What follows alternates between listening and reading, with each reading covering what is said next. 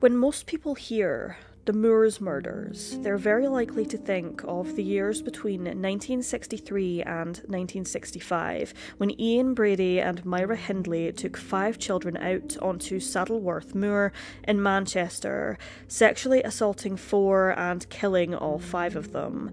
But their case, even though it's quite unique in the sense that they targeted children, wasn't the only spree of assaults and murders that took place in and around a moor. Today we go across to Bremen, Germany, where a patch of land would become the scene of one of the most brutal targeted attacks on women the country had ever seen before or since. The Devil's Moor is the literal translation of the German name Teufelsmoor, and with a name like that, you could almost say that the moor was always destined to be the site of some truly terrible crimes. But back when everyone around the area spoke Saxon, Teufelsmoor was once Doffesmoor, which doesn't quite mean the same thing as it does now.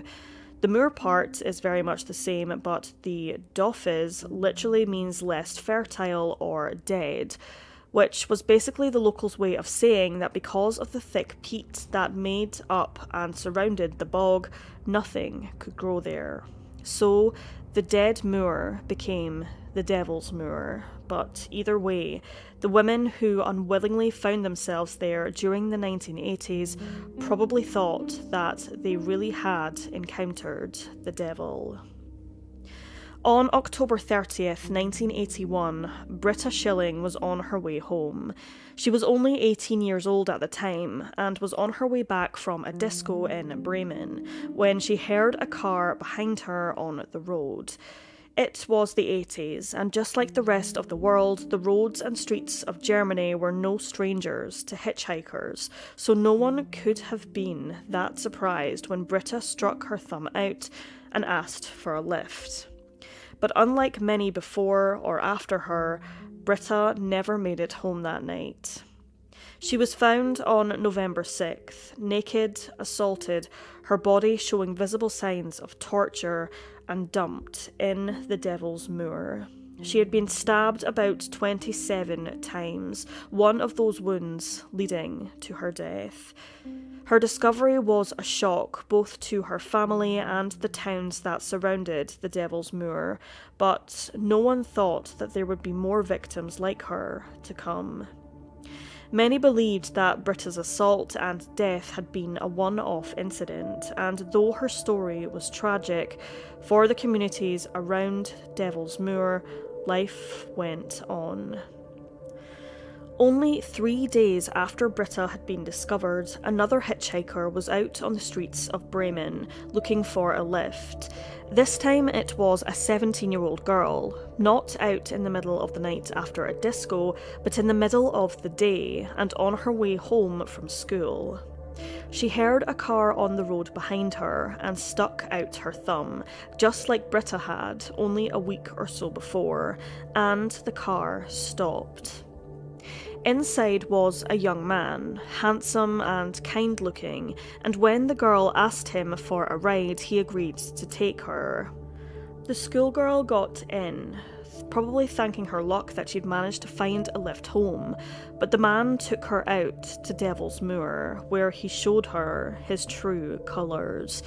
The driver stripped the girl and he assaulted her, leaving her deep in the marsh without her clothes and taking them with him when he left. The girl was alive, but it was November and she was left out in the wind and the cold of the moors, trying to piece together what had just happened to her. It's not exactly clear why the driver left her alive, or why he decided to throw her clothes out of the car as he drove away. Maybe some part of him felt sorry for seeing a young girl left like that, or maybe he had his fill of murder from killing Britta, but the driver did toss the girl's clothes back out onto the road.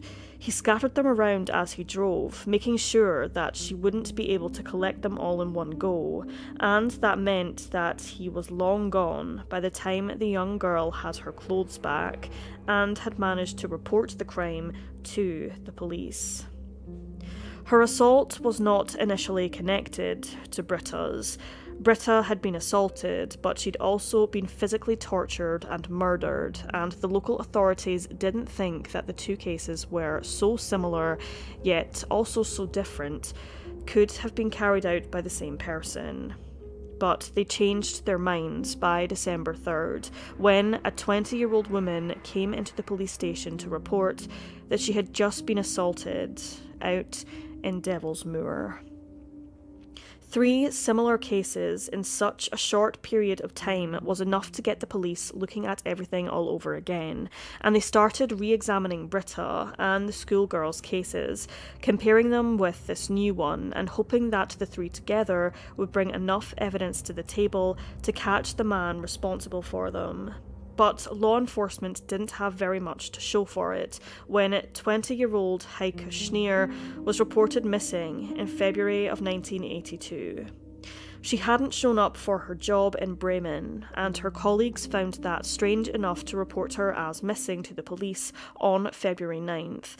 But it would be a while before anyone actually found out what had really happened to her. On March 24th, Heike was recovered out in Devil's Moor, dead from over 36 stab wounds. Law enforcement now knew that the mysterious driver had struck again, but news travelled slowly, and hitchhiking was still a huge part of life in Bremen. On May 22nd, 18-year-old Angela Marx was on the streets looking for a ride when an now all too familiar story would play out. She was reported missing, but it would be 7 months before her clothing, handbag, and skeletal remains were found on Devil's Moor. Because all they had were her bones, it was difficult to say exactly what had happened to Angela, but the investigators were certain that her death was connected to Britta and Heike's and the 2 other assault victims. And they only became more certain when 2 more teenage girls came in to report being assaulted out in Devil's Moor in July of that year. Both girls thankfully survived their ordeals, but their cases also brought more than a bit of bad news with them. As terrible as it is to say, an active killer and rapist is better for an investigation than one who's gone underground. More crimes and victims mean more clues and evidence, and it also increases the chances that the culprit will make a mistake and be caught. But after the 2 victims in July of 1982, the man who was plaguing the Devil's Moor went eerily quiet. The investigators were left with no new information, and still no idea who he was or why he was targeting female hitchhikers. In some ways, both law enforcement and locals must have sighed a sigh of relief. With no new cases for almost a year, there was a chance that the attacker had moved on, or maybe even been arrested for an unrelated crime, and the streets did seem safer, but the driver was still out there, and he reminded everyone of that in June of 1983. On June 6th, he kidnapped a 17-year-old girl at knife point, driving her out to the moor, where he forced her to perform oral sex on him. Maybe this assault was enough for him to quench his thirst, or maybe he was only getting back into the swing of things because he let this young girl live. She reported the crime to the police, bringing with her the difficult news that the killer and rapist of Devil's Moor was back at it again, and reopening the investigation into him. But Martina Volkmann wasn't as lucky. She was a 20-year-old woman trying to hitchhike from Wehr, a suburb in Bremen, to Hamburg on December 26, 1983, right after the Christmas holidays. She was found the same day, and after looking at her body, it wasn't difficult to piece together who had offered her a ride and what he had done with her after she'd gotten into his car. There were traces of semen in Martina's mouth, and she had been stabbed more than 100 times. Just what was the murderer of Devil's Moor doing? Why was he attacking these women, and why had he attacked Martina so brutally when he let others go? Even with Britta and Heike, the most he'd ever stabbed one of them had been about 36 times, and 36 is a long way off 100. The investigators feared that Martina's attack meant that things were only going to get worse, and they were right. Instead of going underground again, the killer waited only a couple of weeks to strike once more. On January 4th, 1984, he picked up another teenage girl and forced her to perform oral sex on him. He thankfully let her go without killing her, letting her report the crime to the police, but he struck again in February when he abducted a 20-year-old woman and did the very same thing.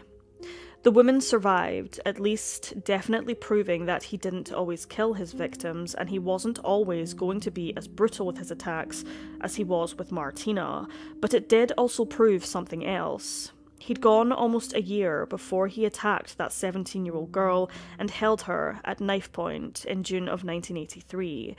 Then he'd waited again and only struck in December when he'd assaulted and murdered Martina. There was always the chance that he'd had more victims in between who had either not been reported as missing or had maybe been allowed to live and simply hadn't reported their assaults to the police.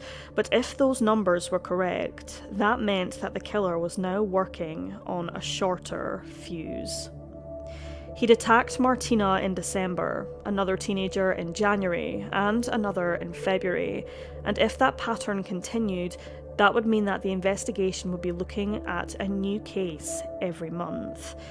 A chilling theory to come to terms with, but it was a theory that was confirmed when an 18-year-old girl stumbled into the police station in March with an all too familiar, terrible story to tell.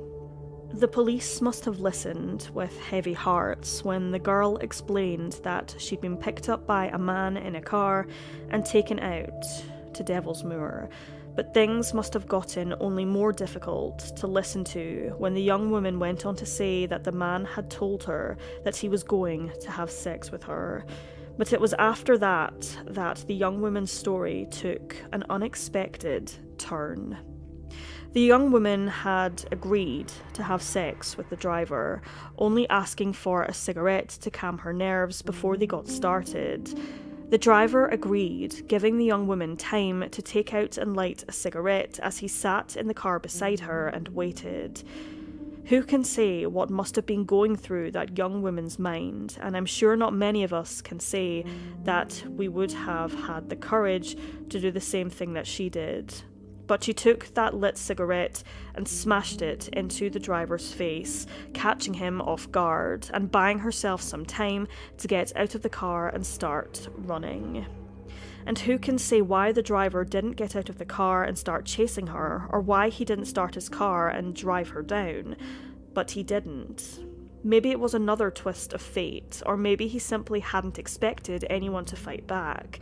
But he started his car and he took off in another direction, letting the girl live.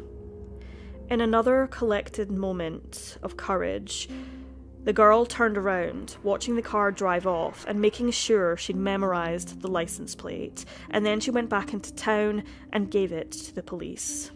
An investigation that lasted years by this point was solved when an 18-year-old girl handed the police the culprit's license plate on a silver platter, and they were able to trace it back to a man named Thomas Rath. Thomas was only 24 years old himself, and he was a non-commissioned officer in the West German army, someone who certainly should have been able to keep his cool under interrogation, but the investigators had him only for a short amount of time before he confessed to everything. The murderer and rapist of Devil's Moor finally had a face and a name, and this time he wasn't getting away, only to strike again later. He was taken to court and sentenced to life imprisonment on April 28th of 1985, almost 4 full years after all of this had first started. Even after all of that, his motives for committing his crimes are still somewhat up for debate, but a provision was made to his sentence that required him to receive psychiatric therapy whilst he was in prison, at least implying that the court system believed that there was something psychologically wrong with him. But with a crime spree as brutal as his, that wasn't so hard for any of us to piece together by ourselves.